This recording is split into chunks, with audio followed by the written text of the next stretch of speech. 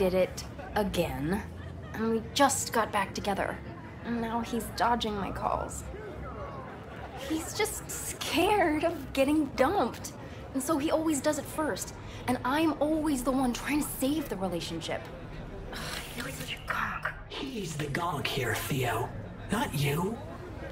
You have so much love and empathy to give to people like him. But at what cost?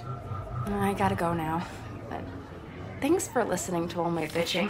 I bet you even Donald Lundy sometimes goes through a whole tub of ice cream and 3 packets of tissues. Brandon, you are the sweetest person I know. I'll see you later.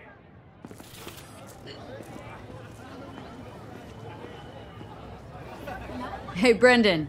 Got any jokes for me today? What do you get when you're fired by a corp? Severed and put in a package! Who's that girl you were talking to? Oh, you mean Theo? She's my bestest friend. Gosh, she's so nice and pretty and sensitive. I like talking to her. Definitely way more fun than pumping out caramel lattes.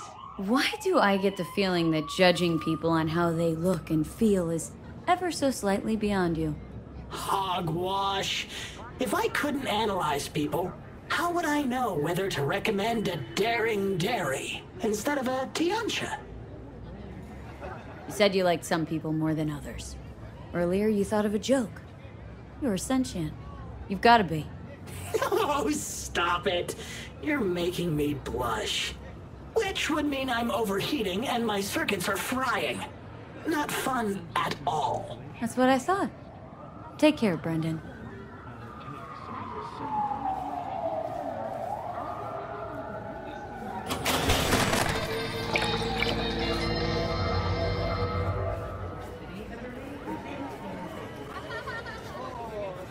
Want to make it to the top?